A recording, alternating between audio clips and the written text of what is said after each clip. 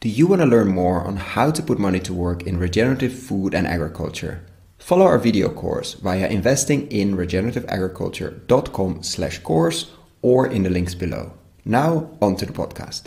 This interview is all about nutrient density and how the scientific advisor of Chef Dan Barber has been focused on the connection between healthy soils, healthy food, and healthy people for the last 25 years. Welcome to another episode of Investing in Regenerative Agriculture, investing as if the planet mattered. A podcast show where I talk to the pioneers in the regenerative food and agriculture space to learn more on how to put our money to work to regenerate soil, people, local communities, and ecosystems while making an appropriate and fair return. Why my focus on soil and regeneration? Because so many of the pressing issues we face today have their roots in how we treat our land, grow our food, and what we eat. And it's time that we, as investors, big and small, and consumers, start paying much more attention to the dirt/soil underneath our feet. Before we get started, I've been recording these interviews next to my day job, and I will definitely continue to do so, and release about an episode a month. But at the same time, I would love to take this further, share more interviews. There are many more stories to share on investing in regenerative food and agriculture. More depth, improve the quality, maybe even doing some video series. So I started a Patreon community, which makes it easy to support creators like myself. If these podcasts have been of value to you, and if you have the means, I invite you to support me and make this happen. For more information, please find the link to my Patreon account in the description below. And now, without further ado, the interview. Enjoy! So welcome to another great episode. Today I'm joined by Jill Clapperton, founder of Rhizoterra. Rhizoterra is an international company based in the Pacific Northwest region of the US that's devoted to creating information and knowledge to assist farmers, ranchers, and land managers in their quest to create healthy, productive soils. And this all for the love of food, which obviously I enjoy a lot. Welcome, Jill. Thank you. It's a pleasure to be here. And can you tell, because you've told your amazing background story already to me, but can you tell to the audience why you're doing what you're doing, why you're so focused, and actually for quite a few years already, on soil?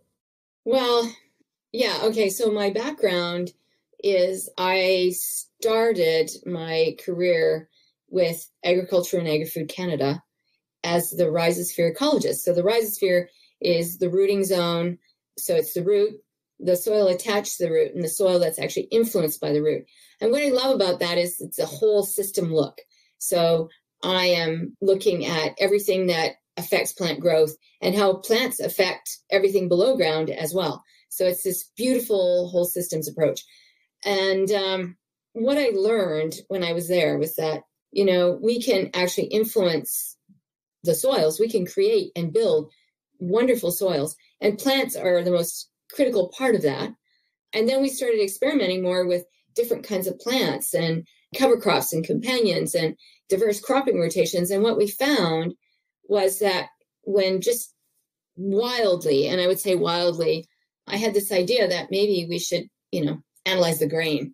And so we had to do a lot of work. My technician, she had to work really hard to ramp up the analysis so we could actually do this. And what we found was that when we integrated diverse cropping systems, we had this change in the nutrient density within the wheat, within our 4-year rotation.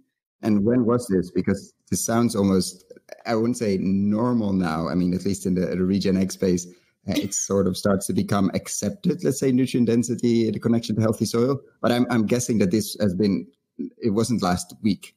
No, it was really, we started the study in 1997. Wow. And it took me a really long time. It didn't take me a long time, but I really had to convince everybody to even have a go and, pushing. But honestly, I have always thought that it was my job to be 20 years ahead of everyone, the farmers, not my research partners, and my research colleagues, but to be 20 years ahead of the farmers so that when they got there 20 years later, I already had the answers. I had practice for them. I knew how to do some of these things so that when they're ready, the information was there to help them so they didn't have to try and develop that themselves. So that was my goal. And so we did this work, and it was really interesting because this was the first organic research study in Ag Canada. And so what we did was I was trying to integrate no-till into organic agriculture is really what I was doing. And so we had, we had 4 replicates of every treatment in there, including this one with integrated livestock. And I remember the first meeting was amazing because I had these organic farmers and I had the conventional farmers and some of the people from the commodity groups and stuff. And we were all sitting at the table, and I felt like I was mediating a labor dispute. I mean, it was like, I can do anything that you can do as long as I can do it my way, and I'll put my yields against yours any day.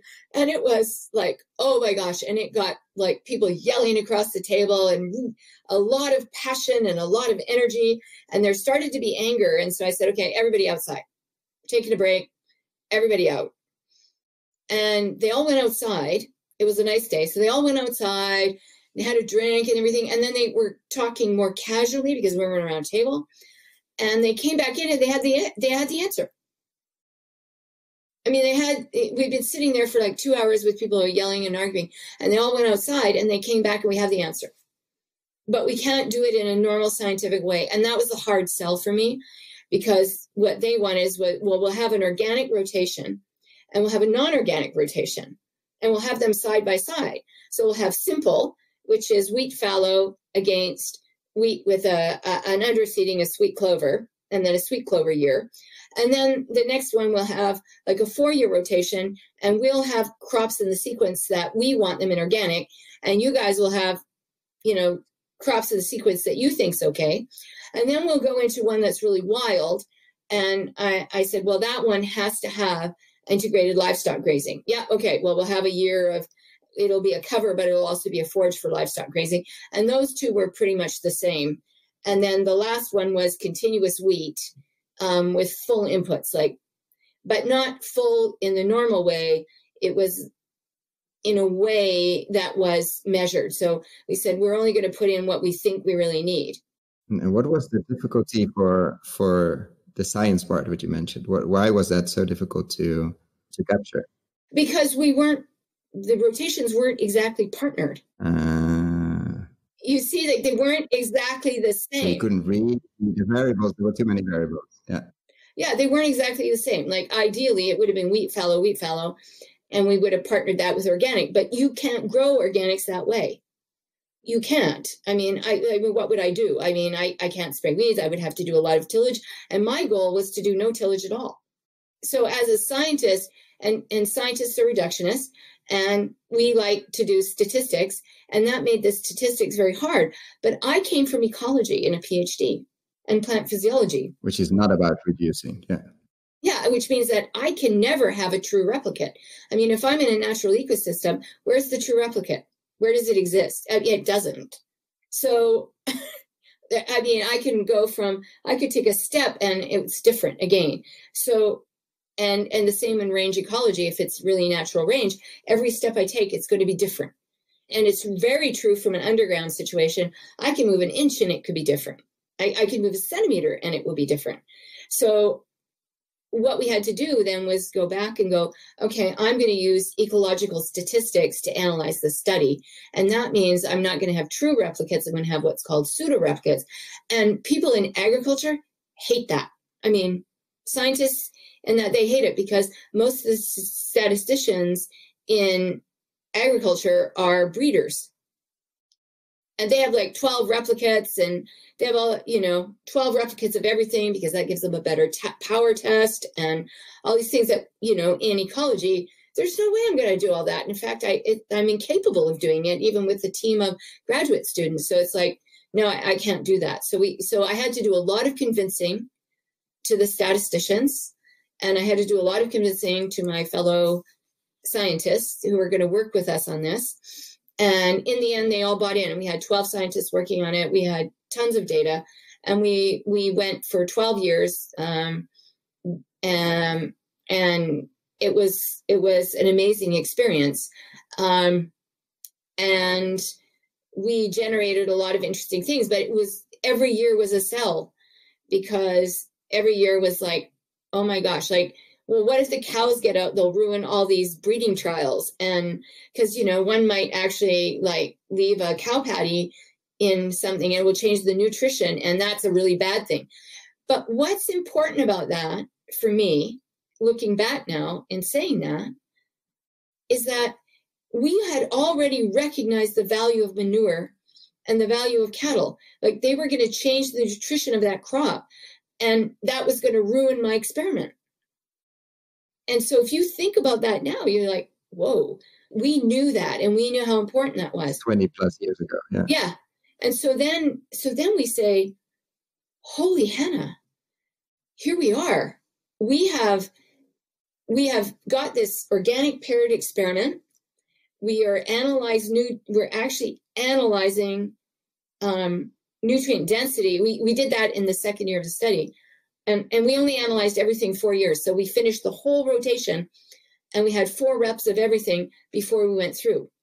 Now, what happened in that study that also changed the course of my career and my life was that because we were replicating everything every year, we had every treatment and every rotation every year. So we started to build up a population of sweet clover weevils, because we were feeding them every year, which no farmer would ever do. And so I also realized that when we set up these experiments, they have this other value of showing up all the things that you do wrong if you do monoculture and you do the same thing over and over and over again.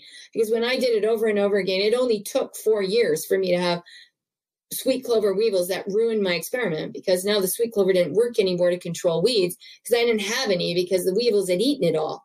And then we didn't get a competitive crop one year on the canola. And then I had like thistles, like Canadian thistles that, defied any kind of management. And it's like, okay, well, I guess we're doing tillage, and we're going to learn how to manage thistles in a different way. And the lesson in that was, build a competitive crop. But it didn't matter. Every year I had a field day.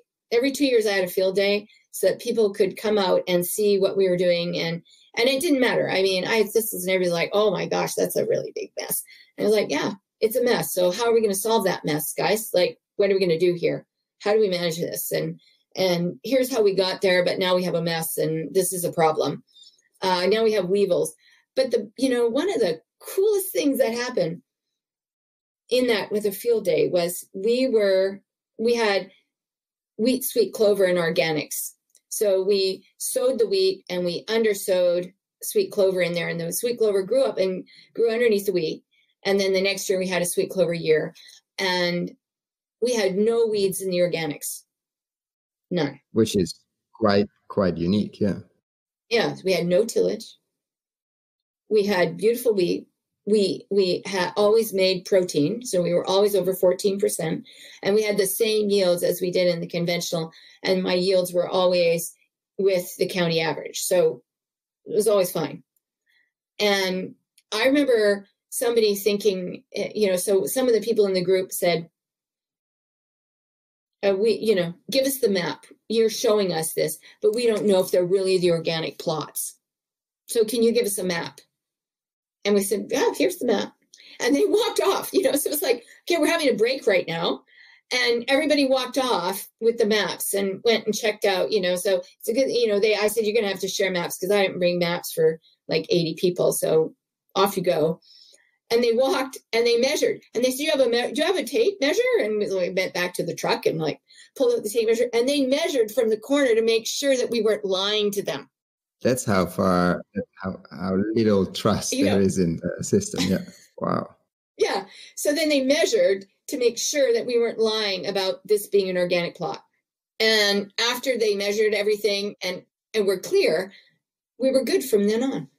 And the world of research, which you spent quite a bit of time in, what made you decide to leave that world of, let's say, research and move to almost the applied research side of things, to work directly with farmers, to start your own company, basically, to work directly with farmers, with ranchers, with landowners? Well, what was that trigger, and why did you decide to start Rhizoterra? So Dr. Ross Welsh, who was the director of the ARS Research Center at Cornell in the United States, became a friend and a mentor. He was an amazing mentor for me. And he was very interested in nutrient density. I mean, that's what he did. I mean, he was very interested in soils and nutrient density. And he had written books on the subject and worked in all these countries building nutrient-dense food and, understanding the relationship with disease. And he was working with a breeder like Robin Graham from Australia and really understood it. And I said to him, the rhizosphere is where it's at. And it's not about, we need to work with breeders, but we also need to really build soils. And then I think I can optimize almost any genetics if I can do this. So we were having that discussion. And he was visiting for the field day, and the field day was really well attended, but then we had a public lecture, and I had 15 people at the public lecture with this man that knew more about nutrient density than anything. And I was like shocked. And that was in the early 2000s. And I was talking to Ross. We went hiking in Waterton National Park, and we were hiking together. And I said to him, we're going through transition in Ag Canada, and they want me to move, and they want me to do more of earthworm taxonomy, because I was, at that time, I was very well known in Canada for founding the Worm Watch program, which is a very successful program, citizen science program, on having people monitor earthworm populations and whatnot. So, and they were changing from multidisciplinary studies to more single studies, and they wanted to take the emphasis off of applied research and put it on more on pure research. And I spoke to him. I said, I don't really know what to do here. And he said to me, well, Jill, I'm going to retire soon. And I've written all these books and I've authored all these papers, and it doesn't matter. He said, it doesn't matter. He said, what really matters is that somebody implements what you're saying and the research you're doing. And he said, I don't think anybody's implemented anything that I've ever done. And he said, so now as I approach 65, I'm thinking about I'm doing all this extension work, which he said I'm, sort of good at, but not really, to try and promote what I think is really important. And he said, you are way ahead of me on that. Like he said, all these farmers are here at this field day, and they're following what you're doing, and they want you to do more, and they are implementing what you're talking about in their fields, and it's making a difference. He said, you can't stop. He said, you can't stop doing this because it's too important. And I said, well, I don't know how I'm going to keep going. I'm going to take a break and do these things. And he said, well, why don't you quit? And I just about thought I was going to fall. I just about fall off the trail. And, I was like, what? Well, it's easier for you to say you had your whole career and you've done all these things, and now, and you're going to have this pension and all this other stuff. And you're asking me halfway through my career to walk away. And you think it's a good idea. And he said, well, it's either that or try and convince everybody to do something else. And he said, but I think you need another job, like one that really uses your skills and where you can use your skills. And I went and talked to my financial advisor, and he said, I think you'd be a great entrepreneur. I said, really? I know nothing. And he said, no, I really think that you would be. And so I was with the government. I could take a year off for personal leave, and I did. And when I came back, I resigned. And when was this? And that was in 2007. And then you were searching for customers, farmers to work with. Where did you start, or how did you? Well, I didn't have to search very long but people weren't used to paying for that kind of stuff. So it was a little tough, a little rough at the beginning, because people were like, we don't normally pay for this. And they were expecting it for free, because I'd always been free because I worked for the government. So it was, and it was hard for me to ask for money, because I love doing what I do so much that I was like, I wanted to do it all for free. I wanted to do it all for free. But that's not possible. Yeah. I can't live and feed my family and send my son to school if I don't get paid. And I mean, it was a bit rough on everybody because they were like, oh my gosh, like, ah. But, you know, there were a lot of farmers that really supported me in that venture and were willing to, you know, pay for a little time, get me studies, like where I did research studies, where I was a contractor on research studies and whatnot. And I managed to get going. My first, so my first company was not Rhizoterra, it was Earth Spirit Consulting. And I still have that company. It's my Canadian company. And then it was really obvious for me that in the States, I had more opportunity. I think I have the opportunity now in Canada, but we still had, even though they have a lot of extension in the States and whatnot, I think it was still an opportunity for me to have a company and in a different way. And I did have more opportunity there. So, and the universities were more into it, like, you know, having an ag company and a consulting company and things like that. So, and I feel like now we've just kind of really tipped where people are ready to pay for advice. I mean, I did a lot of research experiments for companies and things like that. I tested a lot of varieties. I introduced new varieties with Rhizoterra into the Pacific Northwest. And there's a lot of farmers, you know, growing winter wheat that probably wouldn't have grown winter wheat if they hadn't been on my field days. So I really feel like I've been very, very lucky. Well, I don't feel that way. I know I've been very lucky, and I've worked with great farmers and people who really believed in taking the change, like being the change. And we were the change. And I can see it changing. I mean, I was, during that time, when through Rhizoterra, I did a number of workshops in Oregon for Oregon State University, and they were measuring, you know, the adoption rate of what we talked about. And what was really interesting, they said, well, we don't know if we don't think we've succeeded because there was only 3% adoption rate, like full adoption rate of change. And they thought that was terrible. I was doing the happy dance. Because to you, that's a lot. Yeah. Yeah, because farmers take a long time to change. And in 5 years, that 3% of the farmers that we talked to, which really represent about 4 or 5 farms, had made a full transition. That's huge. That's enormous. I mean, I think there's a lot of research around tipping points, etc. And I think usually they put it somewhere, but it depends on the system and the complexity and the variables. I think it's around 10 or 10 to 15 before a full system starts to switch. So 3 is a lot. You're like 1/3 there, basically. Yeah. And I thought that was just absolutely amazing. And I'm jumping around and they're thinking it's a failure because I don't know if they figured that they were going to get 90% or something like that. But if they were, I mean, good grief.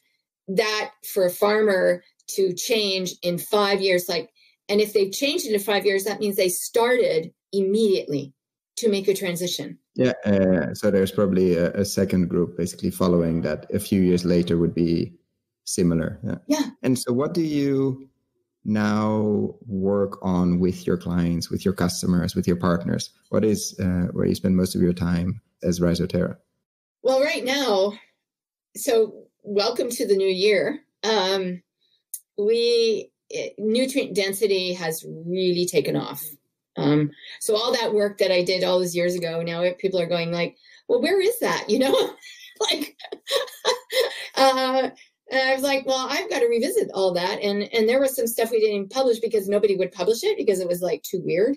Like an example, what was too weird? Well, some of it was like, why would you measure nutrient density? That doesn't mean anything. Like, so what if it changed? Like, you need to measure that over 20 years or something like that. And I was like, well, we measured it over 4. Isn't that enough? Or like, we measured over 3. Isn't that enough? And it was like, no, I mean, like, if you're going to make a claim like that, you better have measured it like over 20 years. And what kind of claims were you making? Well, we showed that when we put a cover crop head of wheat for example, because that was where we went after we had the weevils. We had to develop more crops to go to underseed. So we started working on companions in the early, like in 2003, we were working on companions. We were working on all that. Nobody was doing, yeah. And that was also really weird. Like people like, oh, Jill, she's so weird. Like like that's too weird. But what we showed when we were doing, like testing all these different crops and putting them all underneath wheat, was that we could change the nutrient density in one season. And like obviously significantly, but what kind of levels are we talking about in terms of change? Oh, we could double zinc. That's a lot. And zinc deficiencies is a huge issue around the world. Yeah, and we were focusing on zinc because some of the nutritionists that I had met at a conference in Tufts when I met Ross Welch, they said to me, well, measuring quality is really, really hard. I mean, it is outstandingly hard. And they will tell you that again today, that measuring quality, nutritional quality is like something they don't know. It's sort of like measuring soil health and soil quality. So you need a proxy, basically. Yeah. Yeah. And I said, well, okay. So Ross said to me, he said, okay, here are the important elements. Zinc, and, you know, from a malnutrition standpoint in the world, zinc, iron, beta carotene, so vitamin A. So I said, if you focus on those three, you know, that will make a huge difference. And we couldn't really measure vitamins very well. And they were expensive and we didn't have the money because obviously I was doing really weird things. So it's not like I was like super well funded. And but we could measure nutrient density because we had this ICP for measuring all these other things. So we were measuring nutrients and we could see that in our 4-year rotations, like even when we took the fallow out and just added a legume for 1 year, we doubled the mineral nutrient density in the grain, in the wheat.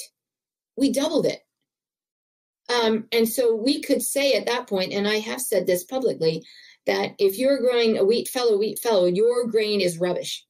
They probably didn't like that. Yeah. No, they didn't like that, but I had the data to show it. I mean, I could prove it. I can put it up on the screen for you, and you can see that you don't have the calcium, you don't have the potassium, you don't have any of that. It's terrible. And does the wheat look the same? Like if I would have 2 plots of land with like a little road in between, just yeah, it looks the same, but it's absolutely not the same. It's absolutely not the same.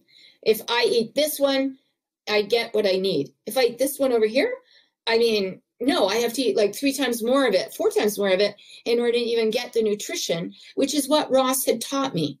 You know, like we can grow bushels and bushels and bushels, but is it just calories or is it actually good for me? And this is the central, I mean, you were mentioning 2020, new year, and I think it's going to be one of the central themes in ag and food in this decade. Like this weed, although it seems the same, or this tomato is not the same as its neighbor. No, it's not. It could be fundamentally different depending on, obviously, even variety, etc. But let's say they're the same. It depends on management, soil health, and what's happening underneath. Totally. It totally depends on your management. And my grape growers in and the grape growers that I've worked with and know in South Africa will tell you that when they started growing cover crops between the vines, they knew it was going to change everything. I mean, they knew, right? It changes the terroir. It changes it.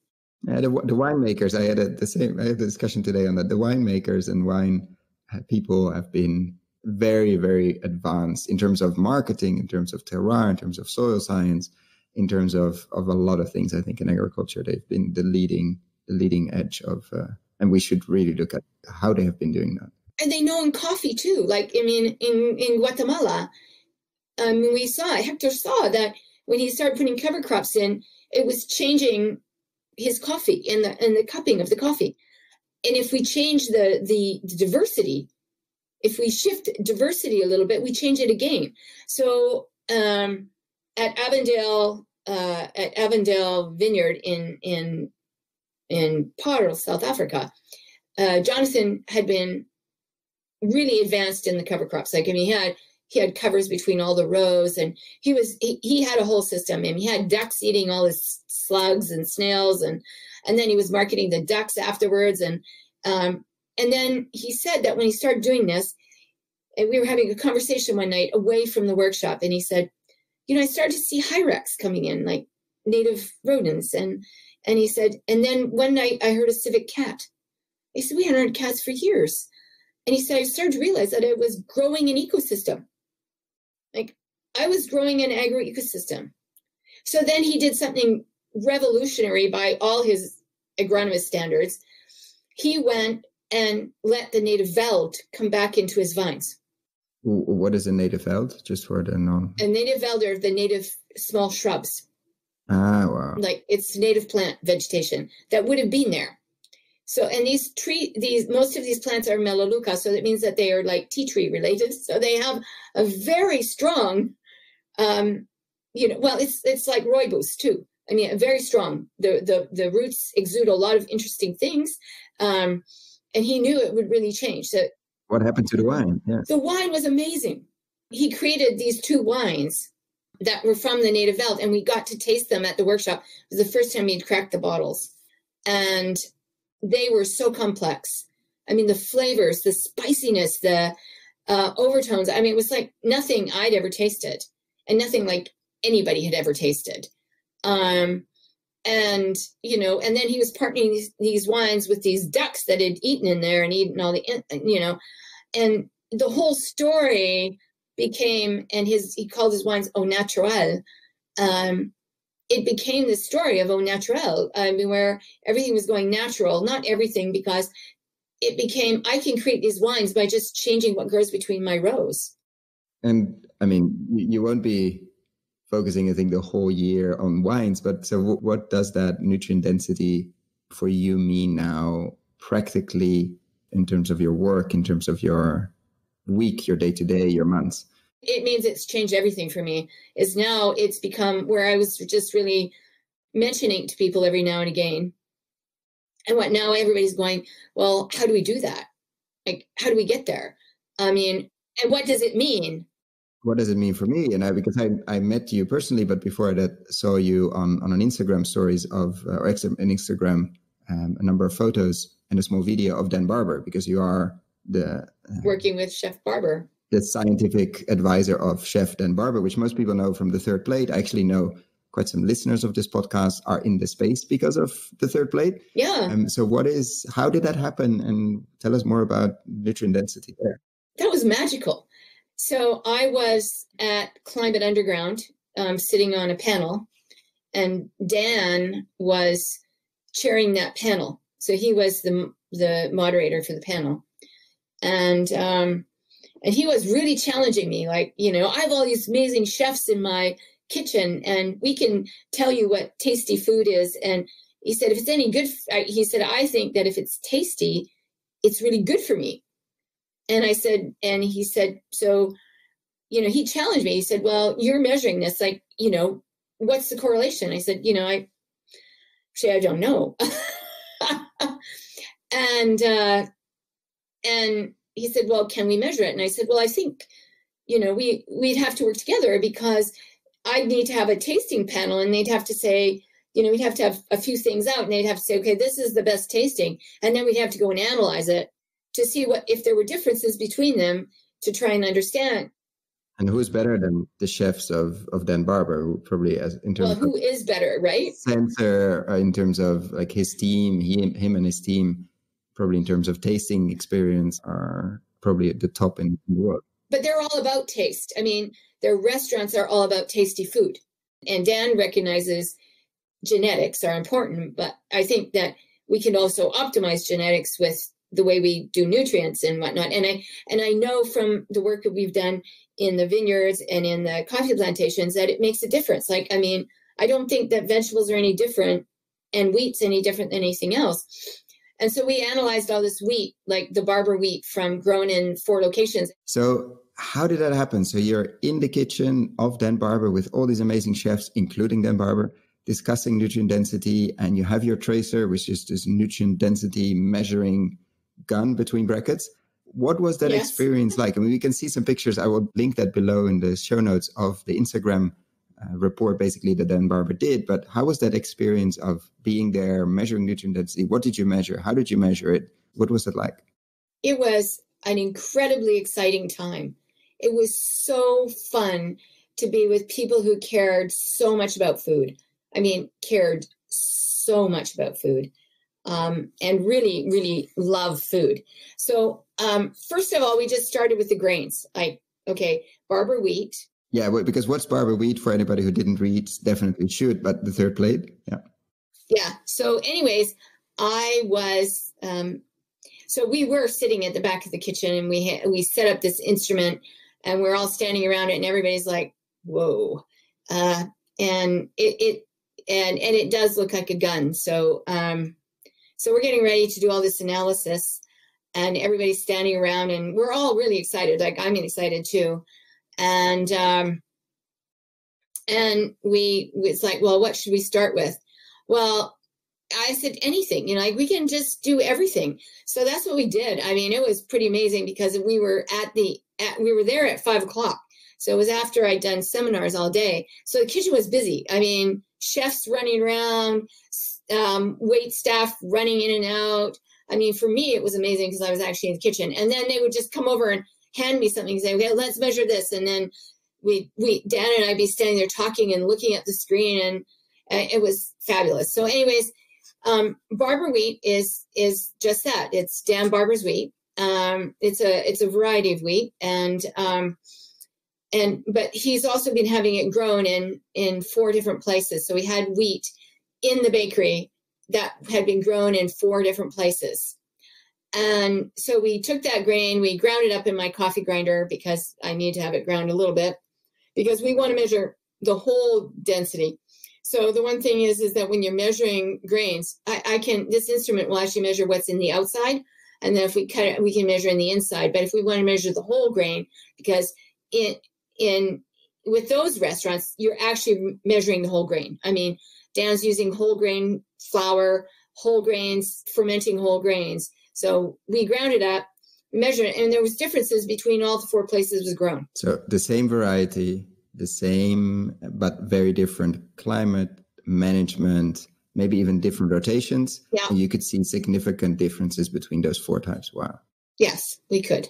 In calcium and potassium and zinc and some of the and iron and some of the other trace elements. So we're like, wow, okay. So, so that's where you say, okay, maybe we blend it all, or maybe we just have it grown here, or maybe we talk to the people who are growing it somewhere else and then actually look at, well, how they're growing it. And maybe we change that so that everything becomes more nutrient dense.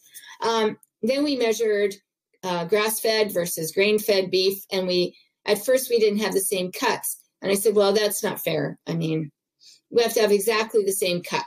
Or you have to blend it again in your coffee blender, but I'm not sure if that's... Yeah. So, and we're like, no. And I was like, so we had the same cut, and then we analyzed that. And then we did fermented grains, and then we analyzed bread. And then the last day, I was there for 3 days. And the last day, we're like, well, maybe we could create whole meals. Oh, yeah. I saw that picture. That was fascinating. What happened there? Well, so we blended them all up in a blender, and I had the chefs running the instrument. So they were running the instrument. And they were, I said, okay, it's instrument's easy to run, so you guys run it.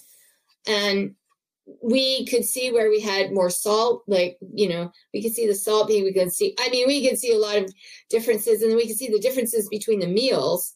And they were like, well, how do we create that difference? And then how do we create this difference? And then we started asking, well, what are the differences? So then it was like, okay, you know what? I'm going to have to analyze, I'm going to have to actually create a calibration for pureed meals so that we can start to understand, what the whole nutrient package is if you eat this meal. Because that's the big difference. This tracer is a device, just to explain for people who haven't seen it, it's basically about, let's say 0.5 meter high, maybe a bit less, on us, basically sticking up, so up from the table, and you put whatever you're measuring, could be the powder of wheat, could be the mixed meal on top, and basically it's connected to, in this case, your laptop.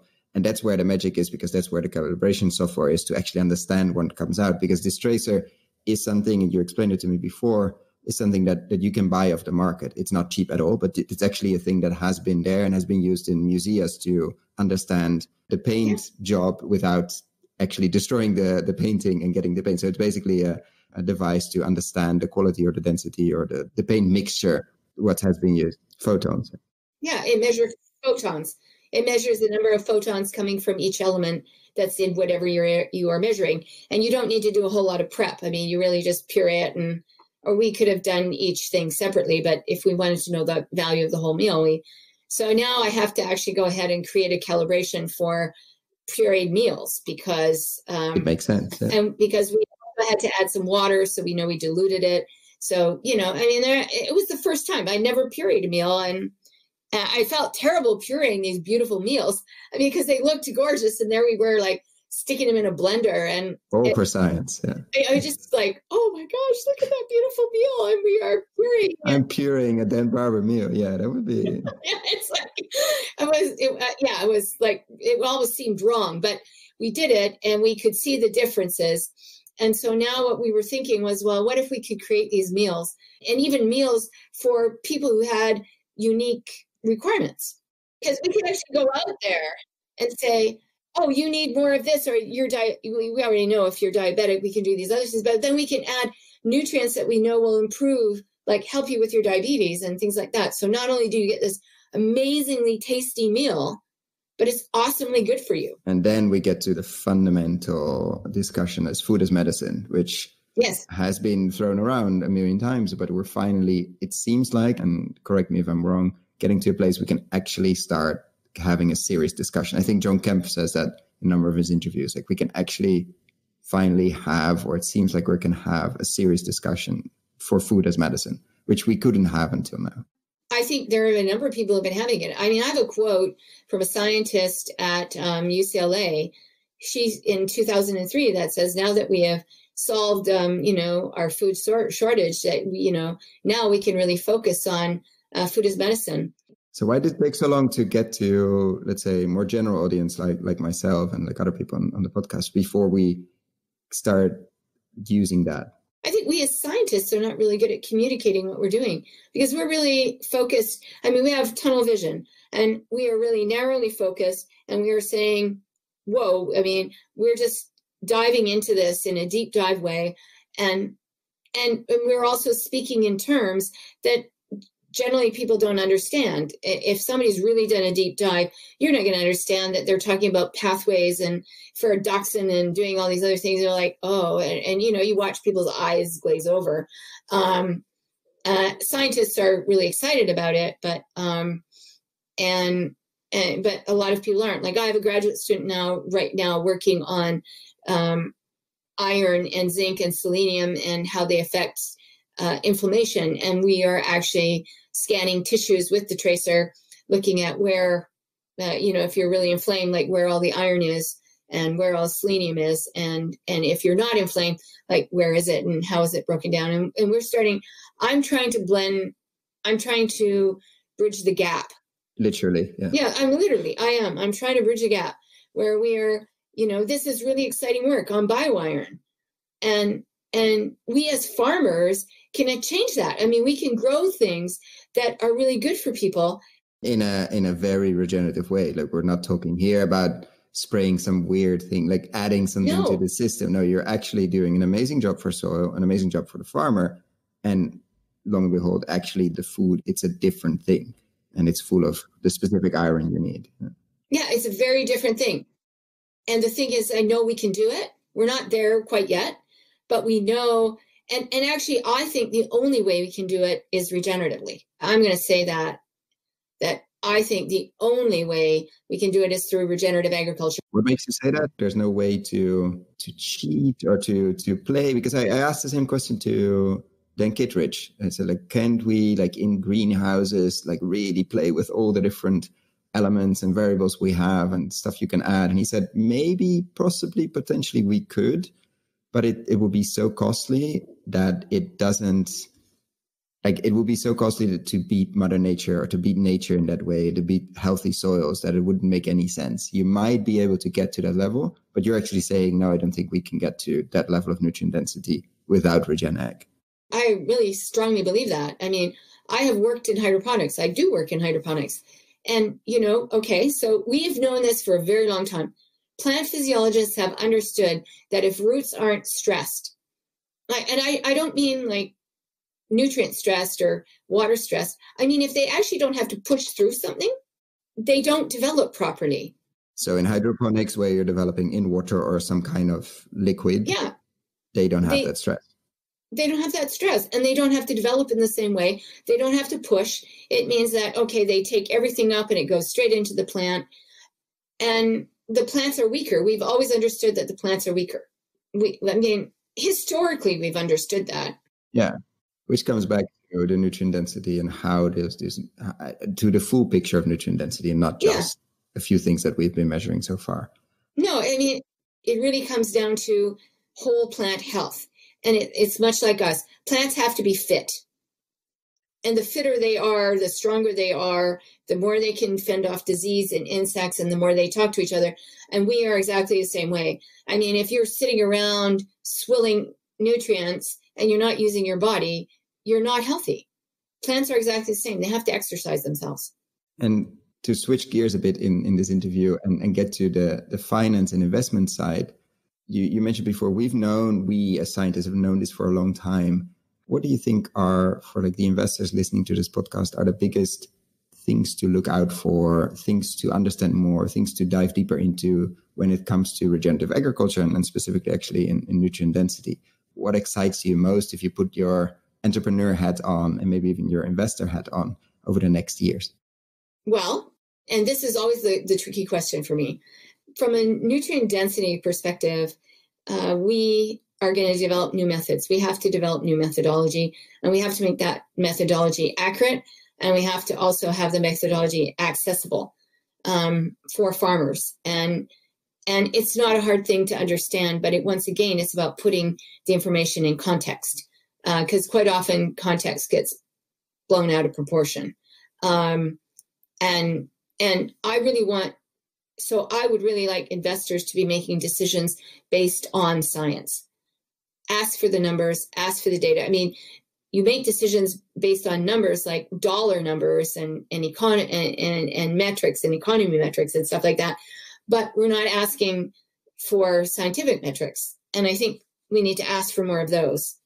And we have to not take no for an answer, like say, okay, well, show me your numbers and show me how you did this. And we also need to understand that a lot of the studies that are going to generate these things are things that are going to be a little bit more complicated. And we might even... Weird, maybe. Yes. And we have to involve the farmers. And fortunately, some scientists are seeing that now, that instead of creating these experiments yourself, some of these experiments are already on people's farms. Go and use them. Just go and use them.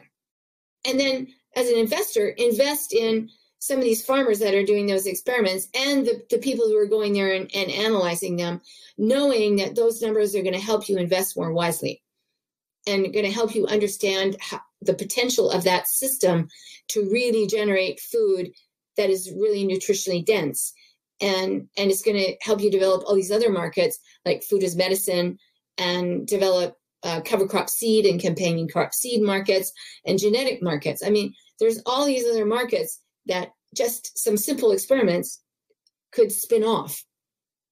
And we're not seeing the whole picture because a lot of times we're focused on the genetics, or we're focused on this, or we're focused on that, and we're not looking at this whole big picture. And we need to see that we're not just spinning off one thing, we're spinning off all these other things, and we're actually creating momentum for other people to change when we do that. So going back to the whole idea of transition, we're actually creating the transition and the movement for transition by showing people that these things are possible, and that investors really care because they see the value in, these other markets.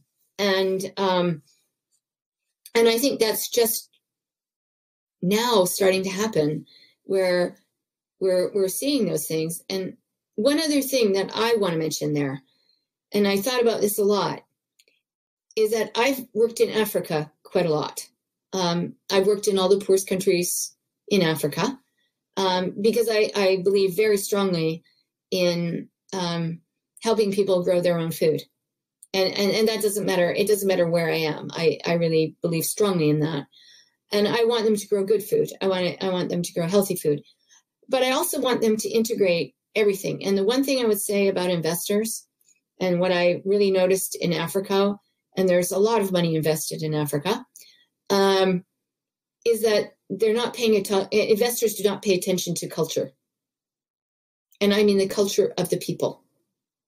We're focused on growing food for them, but a lot of times we don't realize that they can't even go there unless we're actually embracing their culture first, the things that really matter to them as a group of people.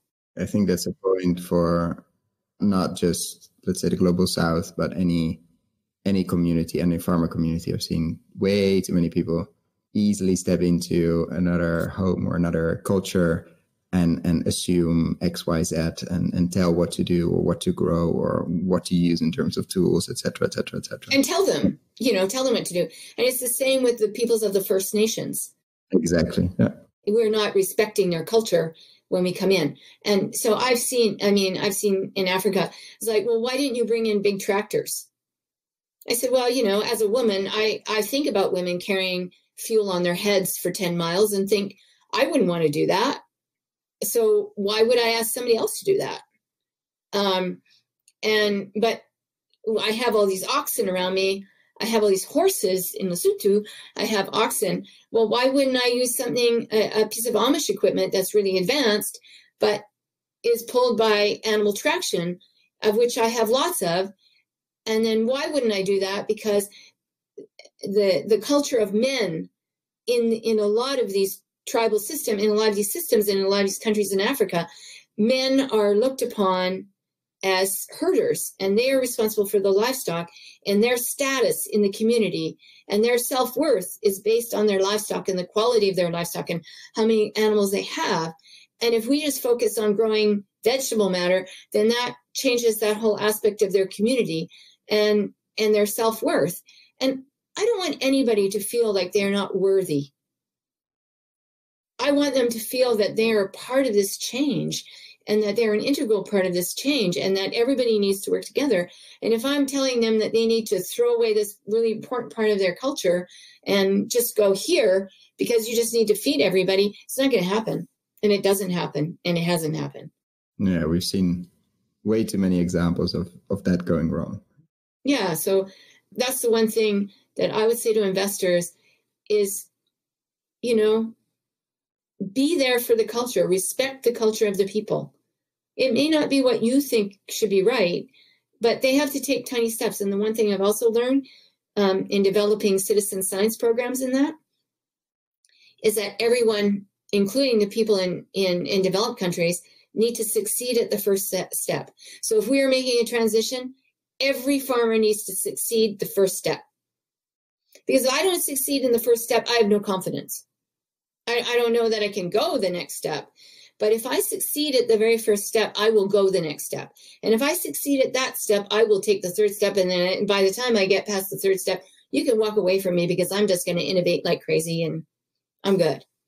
And too many times we're not respecting influence theory. And we've learned a lot about how to influence people in influence theory and about how to cut to the core of what is inhibiting the behavior and really start working with people to do that. And part of that is your culture in your community. Every community is different. Every farm is its own agro-ecosystem. And oftentimes we're not respecting that. We want everybody to be the same. And I'll use a French term at this point, vive la différence. We need to celebrate the difference and know that one size fits no one. Which is a very, very nice bridge to ag, obviously. I want to be conscious of our time and finish with two questions, which is usually becomes more. But to start with a very difficult one, because you've been saying you investors and investors should. What if tomorrow morning you wake up and you are in charge of a $1 billion investment or €1 billion, depending on Canadian dollar, depending on what you choose, investment portfolio? And I'm asking this question because I think in the sector, we need to get used to larger amounts, not because we have to get more comfortable with that. And we have to start asking ourselves the question, what would we do if people start knocking on the door and they want to place larger investments in the space? Because I think we're going to see a lot of that happening over the next decade, and we need to be ready. So I'm going to ask you that difficult question. What would you be focusing on? How would you go to put that to work? Wow. Well, I would be putting it to work to change. I'd be building some demonstrations. I'd be looking to certain farms, and I'd be, not helping them, but I'd be looking to really innovative farmers to see if I'd be asking them, I'd be asking them, what can I do to assist you? Like, is there something that you really need? If I have this money, is there something that I could do with this money that would change your life, change the way you do things?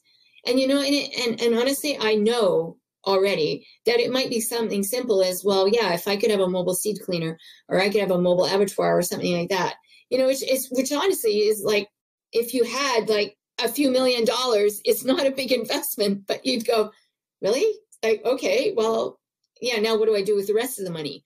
But I'd be starting there. I'd be starting to ask people, not telling them, but asking them to really look at what it is that would make their life, which would help them change or make a transition to something else.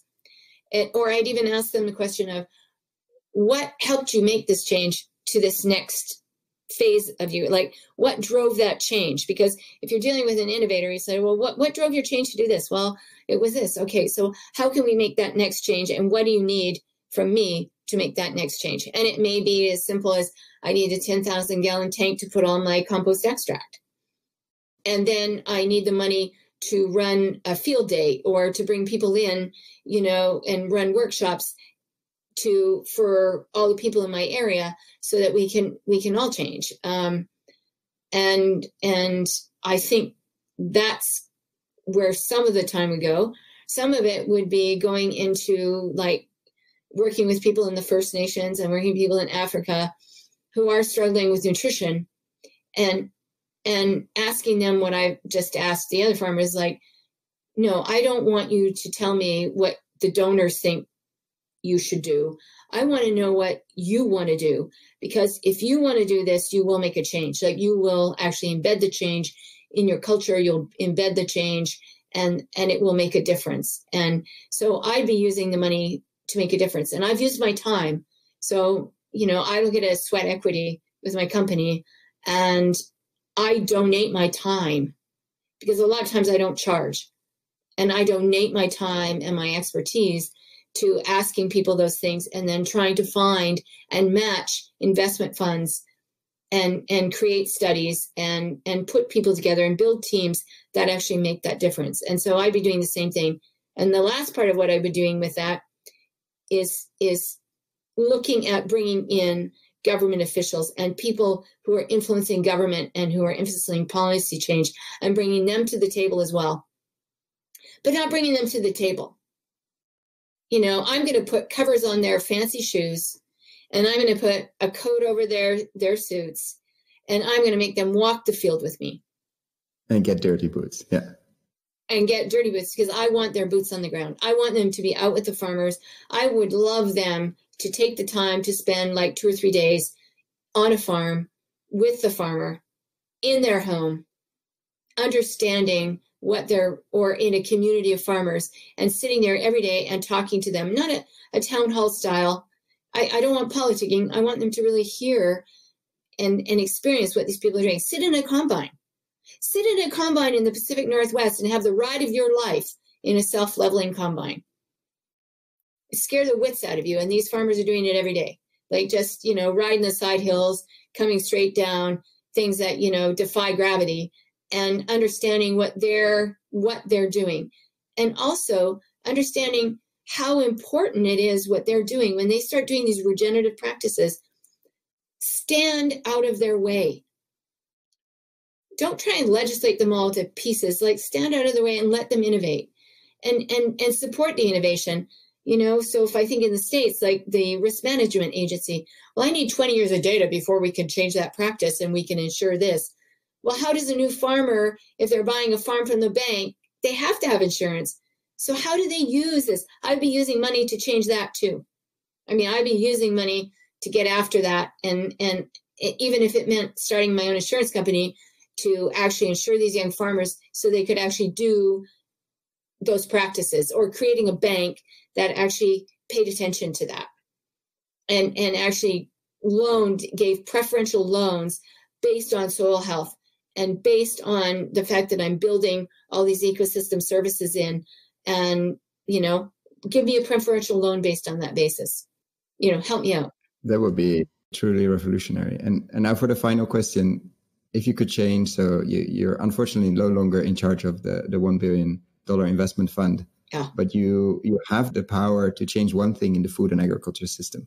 And overnight, with your magic wand, you, Jill, can change one thing. What would that be? If I could change one thing, I think I would do the last thing. I would actually create a bank, much like the microloan system. I would create a bank that allowed farmers that were doing regenerative practices to be free to innovate, be free to try things, be free to do what they thought was, to brainstorm and do their wildest idea. I would support that. I would still want to see some data on it, and I would support them to keep records on it.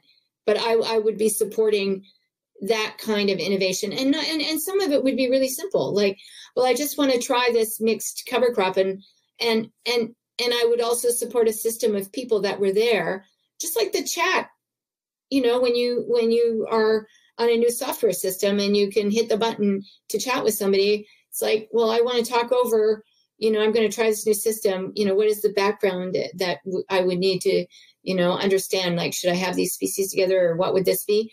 Is have something there that would support them. So they're just like, go, okay, well, now I'm going to go and do that. And because I think more farmers would, and everywhere around the world, gardeners, anybody would do some more things if they, felt like they could be successful and that there was somebody that really cared behind them, like standing there to just support their change, or for them to be able to talk about their change or their crazy, wild idea that was like totally off the wall, like I did, and just say, okay, well, I think you should go for it. Let's go and try. Yeah. Just the Aussies have a great saying, give it a go, mate. Just be able to give it a go. And they need some regenerative agriculture. Yeah. And they need regenerative agriculture just like the rest of us. So with that, Jill, I want to thank you so much for your time. I don't think it's the last time we'll be talking on the podcast. I wish you a lot of luck with all the work you've been doing, and it's going to be a very interesting year. Thank you so much. It is. And good luck to you too. I mean, I hope more people support your podcast. I really do. It's well worth supporting. You're doing a great job. Thank you so much. If you found the Investing in Regenerative Agriculture and Food podcast valuable, there are a few simple ways you can use to support it. Number 1, rate and review the podcast on your podcast app. That's the best way for other listeners to find the podcast, and it only takes a few seconds. Number 2, share this podcast on social media or email it to your friends and colleagues. Number 3, if this podcast has been of value to you, and if you have the means, please join my Patreon community to help grow this platform and allow me to take it further. You can find all the details on patreon.com/regenerative agriculture or in the description below. Thank you so much, and see you at the next podcast.